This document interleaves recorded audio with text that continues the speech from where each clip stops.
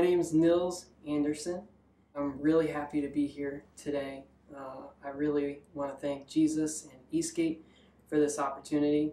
Thank you, Allie and Pastor Springer, for trusting me, and my wife for all of her encouragement. My testimony and devotion today is on, basically I had a revelation that I used to have a veil, and the Holy Spirit infilling has kind of lifted that veil. And so things that didn't make sense to me before now make sense. And I'm just like, whoa, that's crazy. Hallelujah. Praise God, right? You know, I think about my past and how it's certainly not perfect, but it's how I got here. And just embracing that journey is really important, because everybody's got their own journey and we all just have to keep trying. You know, the Lord is just calling us to keep receiving Him, to keep working with Him, to partner for the Holy Spirit to continue to move and elevate us and anoint us for what God's calling us to do. God is writing our story, and we have to let Him write. You know, we like to hold the pen. We need to invite God to help us with that change. I'm trying to work on old habits. I'm trying to plant and nurture new routines, like the spiritual hydration of prayer, praise, fasting, counting it all joy. When I look at my past, when I look at where I grew up, I grew up in Pennsylvania, moved to Maryland, and I really didn't like that move from Pennsylvania to Maryland. I don't know why, but I just kind of let it be a thorn in my side, and I just kind of languished a lot. And I was pretty good at calling out to God, like, why are you doing this? And challenging Him to something ridiculous. And I'd be like, well, if you don't do that, I'm done. And then I'd always be like, well, that's stupid. And I definitely want more of God. So you'll forgive me, right, God? And, you know, keep working, you know, and just, you know, that's very elementary, right? I mean, that makes sense. I'm small in my faith. I just had a glimpse, and I want it to grow. A lot of times I'm battling hard, but I'm clinging to what my flesh knows. So, and one of the things that also just really sticks out to me is Lent. Like when I was little, I did Lent, but I picked something, but I didn't consecrate that to God. And I often wouldn't even do it with my full effort, like I'd have a cheat day or something. And so now EastGate has really shown me that if you put that time in to reading the Word, consecrating that time to prayer, give it to God, then the fast is meaningful. If you're just fasting, it's not gaining you anything to God's insight. So that's been really cool. And so just trying to go from this place of like focusing on pain or what was wrong, where is God bringing me? How can I find the joy in this? What is God teaching me? You know, how can I stop trying to be a sideshow where I'm pushing people's buttons just for fun? And I'm pushing people's buttons, but not to grow, just to push them. I don't know. It was really fun. It made sense to me at the time. Now I'm just like, well, I've grown past that, and I'm just going to accept I'm being called to that next thing. And another thing God has been doing a work in me is praise and worship. One of the references for this is in 2 Samuel 6. Right now, King David is entering into a city. He has the Ark of the Covenant behind him, and he is just pouring out his praise to God. In verse 16, you see he's leaping, he's dancing before the Lord. He's leaping, he's dancing literally in a circle, which we see at church, right? We also see at church, and this was my past, right? Oh man, what are they doing? That's weird. Well, what will others think if I do that? What are they gonna say if I praise like that? It's not for the room, okay? It's for God. The prayer and the praise is to God. He's the only one that we need to focus on. Forget the room.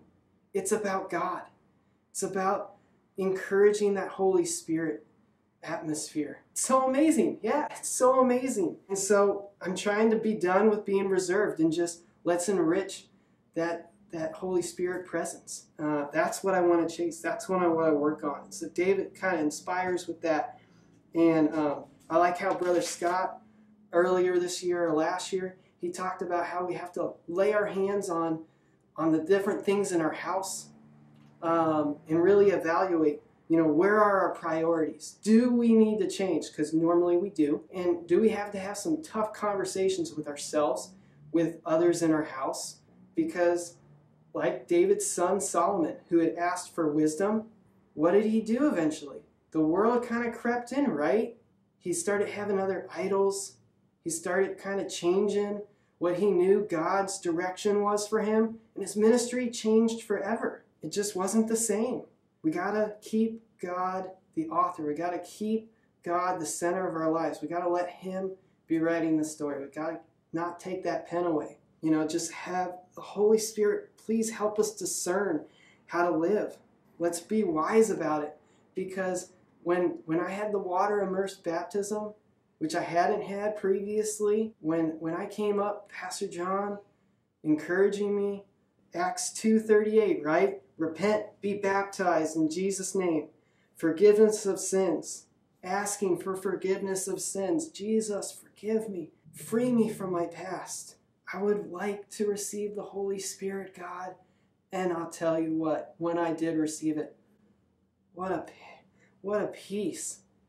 He just loosed so much for me. I was just like, wow, I can't believe life can feel like this. And now I got to keep chasing after that. I want to increase that experience. I don't want to settle. I want to keep elevating whatever God has for me. I want to chase that anointing. I want to do the things of God. I keep needing to die to my old self so I can grow in Christ. Just really asking this new covenant relationship. We're evolving from the law. We're evolving from that. In Acts 2, a little bit earlier in the chapter, Peter is addressing again the people of Israel.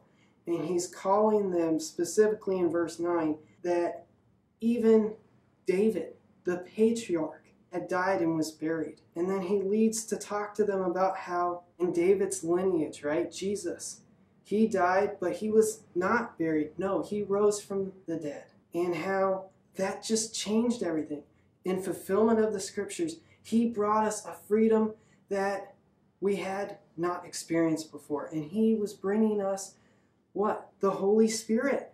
We're continuing here in verse 33. Exalted to the right hand of God, he has received from the Father the promised Holy Spirit and has poured out what you now see and hear. We see this all the time at church. And so in 2 Corinthians 3, just God's word is just so good. It's talking to Corinth and asking them to continue building in the Holy Spirit.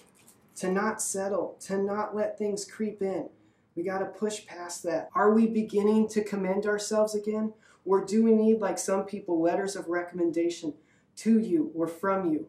You yourselves are our letter, written on our hearts, known and read by everyone. You show that you are a letter from Christ, the result of our ministry, written not with ink, but with the Spirit of the living God. Not on tablets of stone, but tablets of human hearts. It's an issue of the heart. Jesus' message was about more than just what the scripture, more than just the law. What is the heart? Where is the Spirit leading us? Verse 7. Now if the ministry that brought death, which was engraved in letters on stone, came with glory, so that the Israelites could not look steadily at the face of Moses because of its glory. Transitory though it was, will not the ministry of the Spirit be even more glorious? If the ministry that brought condemnation was glorious, how much more glorious is the ministry that brings righteousness? Praise God. For what was glorious has no glory now in comparison to the surpassing glory.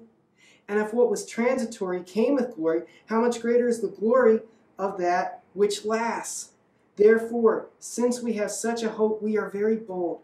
We are not like Moses, who would put a veil over his face to prevent the Israelites from seeing the end of what was passing away. But their minds were made dull.